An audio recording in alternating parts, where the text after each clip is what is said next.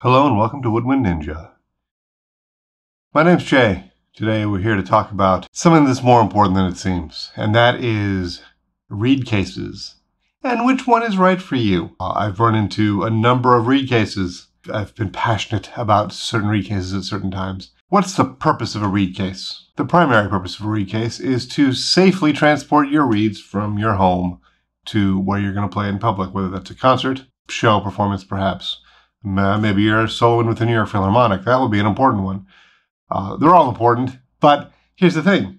We need to have a reed that is not broken. And so we need to have a reed case that's going to get our reed from here to there, not broken. Number two, we want this to support the health of our reed.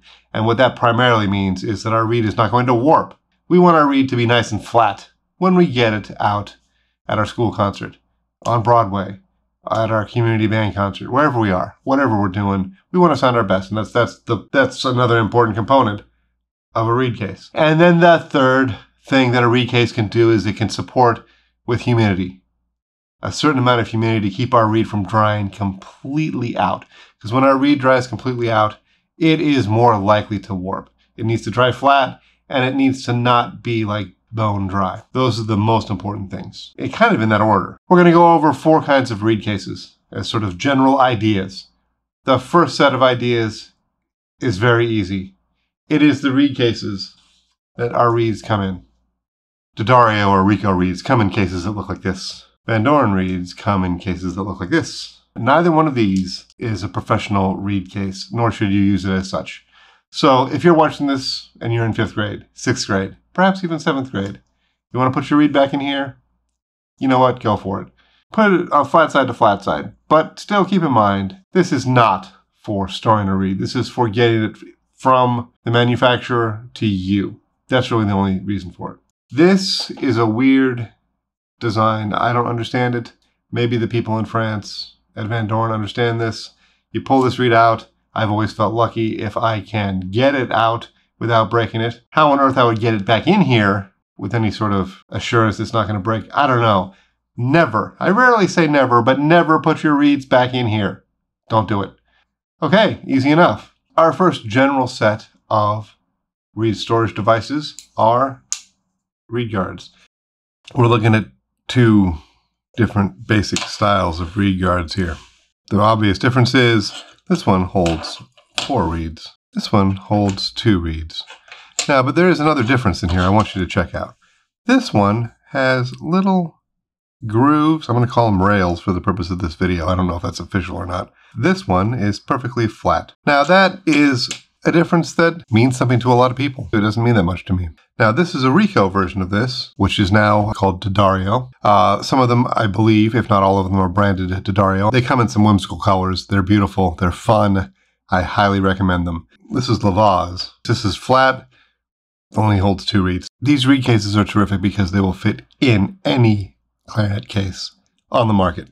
I've got a clarinet case so small, I actually slide one of these into the bell to make sure I've got reeds. Because the last thing you want is to be at a concert, at a rehearsal, anywhere without your reeds. You should always have some reeds that live inside your clarinet case. We're going to go over some alternate strategies, in which case you can get some humidity support in these reed cases, because this will keep your reed safe. This will fit inside the case. This will keep your reed flat. But what it won't do is it won't keep your reed humidified. And that's slightly problematic depending on where you live. If you're living in Hawaii, if you're living in Florida, these are fine. If you're not, these can be a problem in the dry months. Something we need to think about. Ridges, rails, flat. That's the main difference. You can buy one that holds 4 reeds flat, one that holds 2 reeds with ridges. Those varieties are available. Everybody, young and old, beginner to professional, should have stashed in their case some potentially usable reeds in a reed case just like this. So you can never be without reeds. I can't stress that enough. Now, we're going to take a look at the glass surface cases. This reed case is beautiful. This one is branded Summer.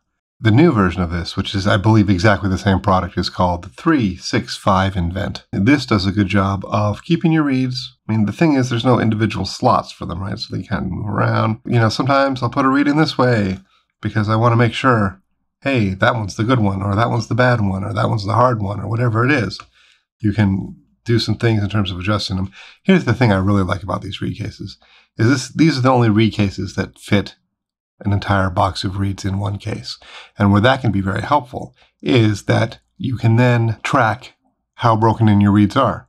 You open a box of reeds, you put them in this case. You open another box of reeds, put them in another case. And then you can keep them separate, and you know which reeds were broken in starting on what day. That can be extraordinarily helpful. This is the only scenario in which you can have an entire box of reeds. How many do I have here? 1, 2, 3, 4, 5, 6, 7, 8. You could fit 9, 10, 11, 12, probably 13 reeds in here. That's really great if you want to have 20 reeds to choose from, 30 reeds to choose from at a concert. Here's what this won't do. This won't fit in a single case, not one that I know of, unless you've got a case cover.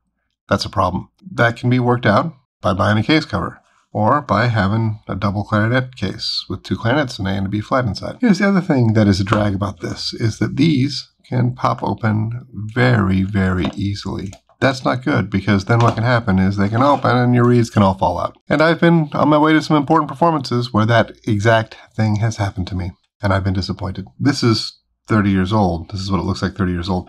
Imagine this beautiful and new. And I'm going to show you a picture of that. Excuse me, I'm just going to spell it. It's Jiaouyuy, I believe. This type of case, you know, it's beautiful. This used to be called a Harrison. So these little clasps on it. Some of them are magnetic now. I'd be interested to see how that works. They've got these delicate little, almost like dollhouse hinges on them. Look for the hinges, because I would say that these hinges are not that durable. These reed cases are expensive and beautiful. This one has bass clarinet or tenor reeds in it, but you get the point. The clarinet version of this is exactly the same. They can be long like this one. They can be shorter like this one. All different sizes. But these don't hold up well over the course of time, even with kind of gentle use. I mean, I had these when I was in high school. This case is actually probably from when I was in high school. I don't even want to say when that was. And it still works, but I've had a lot of them in my life, and a lot of times I've lost the screws because I wasn't that careful. And that can be problematic. This one will also come open inside your case, and it will not fit inside a single case. All kinds of problems there. But they are beautiful, and if you're carrying a double case and you want to, you know, style is a thing for you, talk about some style, friends. Looks good. All right, now we're going to take a look at the Clam Shell cases. I've got 2 versions of this, the Rico version and the Vandoren version. These both, believe it or not, hold 8 reeds. This one is the Rico multi-instrument storage case. So I can have bass clarinet reeds here. You can see I'm playing some Ligatures. Got a clarinet reed here. Any style of reed will fit in here. Alto, tenor, bass clarinet, E-flat clarinet. I think it's one of those there. And so they'll all fit in there. And what this does is this actually has a place you can clip a little humidity pack in there. You close it up, and it will keep your reeds at a particular humidity, which obviously for the Ligature reeds doesn't matter. Yeah, this works out quite well. Holds 8 reeds of all sorts of different sizes and varieties. This will not fit in a single case. This is problematic. It'll fit inside a double case very easily, inside the outside pocket, inside the pocket on the outside. This is a very slick case. I was very passionate about this case for a while. This is a Vandoren VRC-A10, and this thing is designed incredibly well. Holds 8 reeds, super tiny, and this will fit inside a lot of single cases. It'll fit inside the buffet single case that I use as my test scenario. Here's the problem with this. On occasion, when you put it in, there's a little catch, and I'm not going to intentionally break this reed, but sometimes it takes the corner off my reeds. I'm saying like once out of every 100 times. But, you know, as you would guess, that 100th reed is usually pretty good. I've stopped using these. The other downside to this particular case, ProTech makes a version of this case that holds 12 reeds. It's the biggest version of this I've ever seen. It looks quite a bit like this. It doesn't have the built-in humidity pack capacity. However, all of these reed cases will help control the humidity a little bit, because you put a reed you've been playing in, and then it closes up, and then the humidity this isn't airtight by any stretch of the imagination, but it does help keep the humidity in there a little bit. But here's a major drawback with this particular Rico case. Yeah, I don't know if you can tell. It's acquired some stuff on the outside, because this gets sticky.